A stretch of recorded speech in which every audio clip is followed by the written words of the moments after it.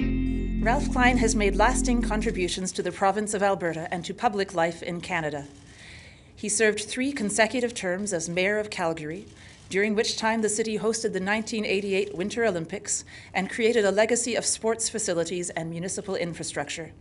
He later rose to become Alberta's 12th Premier, leading his province with a common touch and broad appeal through an era of economic advancement, innovation, and prosperity that ultimately resulted in the elimination of the province's deficit. Mrs. Klein will also be presented with the Queen Elizabeth II Diamond Jubilee Medal on behalf of Mr. Klein.